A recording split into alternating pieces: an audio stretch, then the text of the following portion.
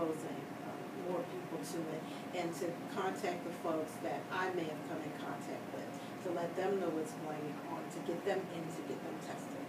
So it's something we've learned so much about sexually transmitted diseases just being around that program.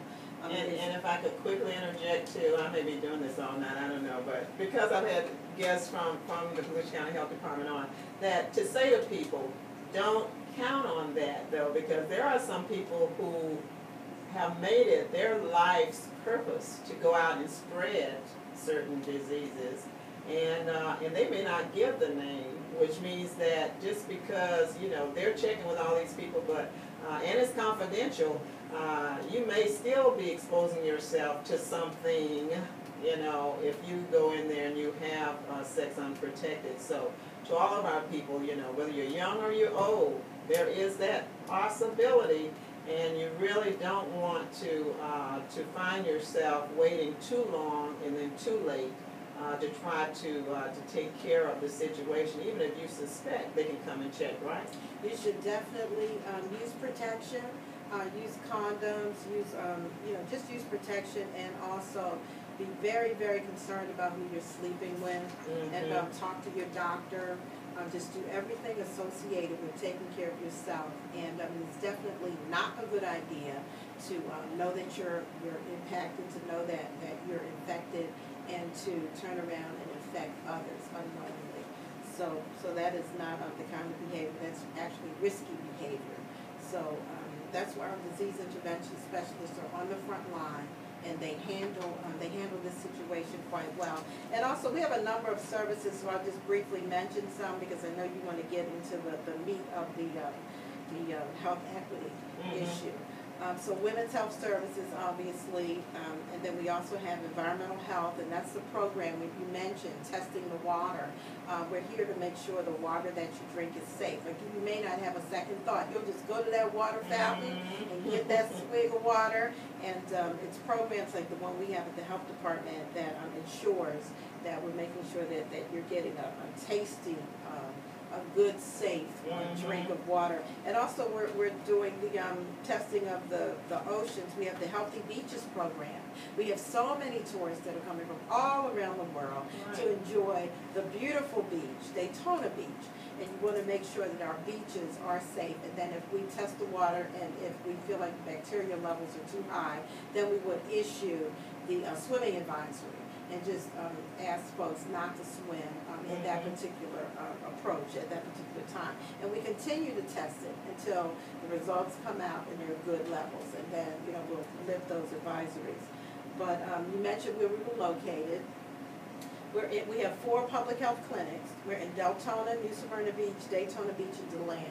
We also have dental clinics for kids, and the dental clinics are in Daytona Beach and DeLand. So we have a trained staff of our professionals. We're well led, Dr. Bonnie Sorensen as well as Dr. Celeste Phillip, and then we actually have another assistant director as well, Patricia Sturm, and just a host of health professionals who are on the front line. And you think about our nurses, and I'm looking at Dr. Dixon, because Dr. Dixon has that nursing background, and you think of nurses and you think of public health nurses. Now, these folks could apply at the Halifax and the Florida Hospital and make much, much, much more, but they're just so dedicated to public health that, they work for, meager wages as a state employee because they care. Right, and one program we do is immunization. Our immunization nurses care. They don't want the youngsters to get into the community or get in the classroom and spread diseases. So they're on the front line to stop the spread of the diseases, to help the youngsters get vaccinated, or whatever we need them to do. So nursing is just so important. The doctors are special, but the nurses, the real public health nurses, as well as, just any nurse, is when you're on your back in that hospital and you don't have anyone else to care for you, you're glad to see that nurse, aren't you? Oh, absolutely.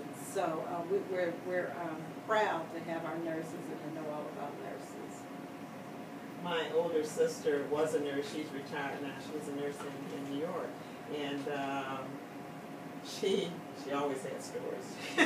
They're just a special type of people. They are. For It's a people the way special they calling. do. It is a special calling. And I would just piggyback on one other thing you said about state employees, government employees, because, you know, they're taking such a hard licking now.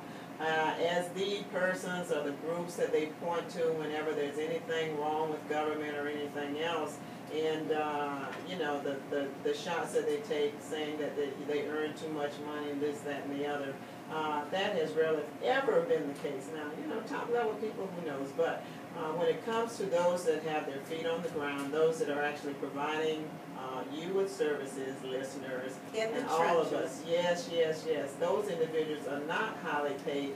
In fact, I remember a study that was done that said that at the time, Department of, it was the HRS, which is now Department of Children and Families, that many of those employees still qualify for food stamps.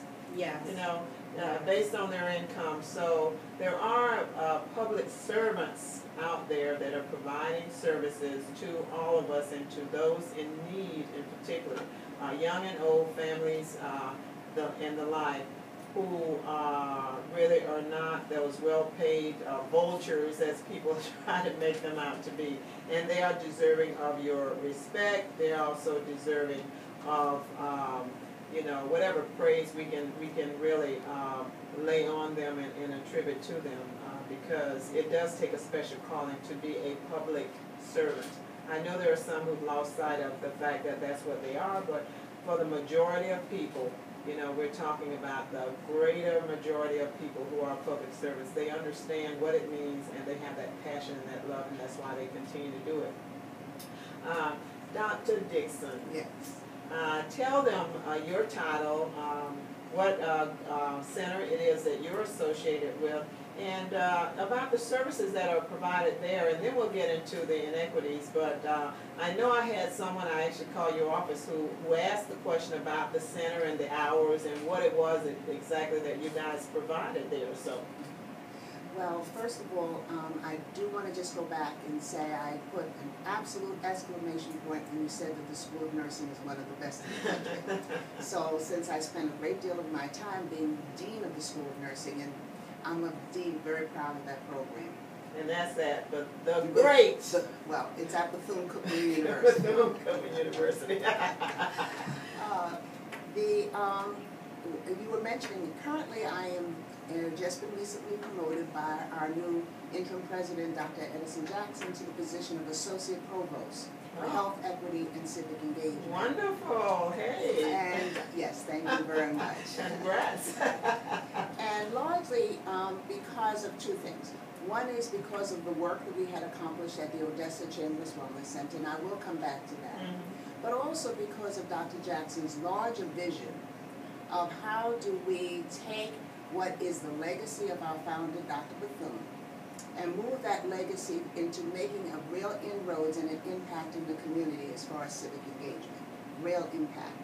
So when you look at the work of the Odessa Chambers Wellness Center, and I must say it was named for one of our alumni, Lucille O'Neill, her mother who was a nurse. The Wellness Center does not provide clinical services because we have many wonderful community partners who do that. The Volusia County Health Department, the local hospitals, they provide clinical services. But what is missing is what you alluded to earlier, and that is people being able to have information that they could use and knowing what the services are. So the real mission of the Wellness Center is to be a real hub for health literacy. Meaning quite simply that without being able to understand what services are available, the true meaning of what your treatment options are, that understand the consequences of your illness, without that real information, you can't be an active participant in your own care.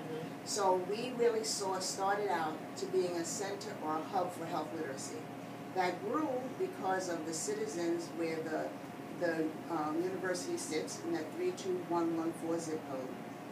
And recognizing that the citizens in that area really were people that represented a disparate health group, meaning quite simply that there was a larger number of not only chronic illnesses, but the complications of chronic illness, so that you have not only a great number of people with diabetes, but you also have a large number of people with amputations, loss of eyesight, and a lot of that can come back again to that health literacy issue. So the mission of the Wellness Center, and one in which we proudly embrace and have done a relevant job, is really looking at helping people to understand how do you address the inequality in morbidity and mortality from disease. And diseases, like I mentioned, like heart disease, Stefany knows what's close to my heart, and that's infant mortality, because I do have a granddaughter who was born at 2 pounds 2 ounces. And I know what it's like to visit a neonatal intensive care unit and see a little one struggle for life. Well, I'm very proud to say she is now 30 some more pounds and has taken the world by storm. And I recognize the importance of God's blessings and a miracle. But that charged me to recognize that what is it that we're doing that so many of our young African American babies are born either too early or too soon and just don't make it. So we do programs around infant mortality. On the other end of the spectrum of coming into this world, leaving this world, we have too many African Americans who do not avail themselves of hospice services. So that, there are wonderful services, and they don't recognize even the new hospice where you can go on and off of hospice. So they don't have those services at the really being able to make good at the end of life decisions. So we really cover the whole spectrum. And what is it that we can help people within that community, including our own faculty, students, and staff, being able to address health disparities. Well, with that in mind, I can go right on. My title is Health Equity. And there is a misconception. When you talk about health, people try to define health as the absence of disease. Health is much more than that. It is the ability really to live your life to the full potential and not be impacted by your social status, your gender, the things you mentioned earlier, gender, ethnicity, to be able to live life to the full potential. And that's what we really are trying to make some inroads in. And when we think of health equity or health inequity, we tend to think of health disparities, which I mentioned. We think in terms of the social determinants of health. That's Dr. Phillip, that is her area of expertise.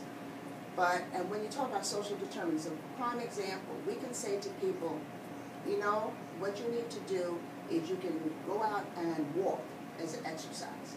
You can walk, and that's a cheap exercise. You don't have to go out to a gym. Well, let me tell you, it's not always easy to walk around that area. Some areas don't have sidewalks. I've walked it. Don't have sidewalks. The sidewalks are uneven. Disrepair. That's right. So that's a social determinant of health. That's how your environment impacts your health. And then under Dr. Jackson's urging, we're also looking at what are issues related to social justice. And I know Stefany can talk a great deal about what PACE, PH, and some of the programs that the health department have looked at when they've got focus groups together. And people have talked about, well, my health is also impacted by the fact that I live in an area in which there's violence. When it's not only violence, we have got issues related to racism and sexism affects my health. And those things we usually think of under the heading of social justice. So what we're planning to do, well, Dr. Jackson has had several meetings. As I mentioned, she's met Dr. Eaton. But on September 19th, we're bringing together many of the community stakeholders and asking them, all right, we've been talking about this for a long time. What are we ready to now roll up our sleeves and get to doing something about the issues? And that is just the first meeting that he's going to have in a series of meetings in which we really want to be able to move in and say to our students, we have meaningful service learning opportunities for you out there. Meaningful opportunities where you not only go out and try to transform the community by your actions, but you as an individual student will be transformed also. That you will recognize the importance of being an active participant as a citizen, the things that you were mentioning, that it is so important. So through the process of service learning, as it's geared around health disparities, social determinants of health, and social justice, we will be igniting, again, Dr. Bethune's legacy, where she talked in terms of entering to learn, so that our students truly will enter to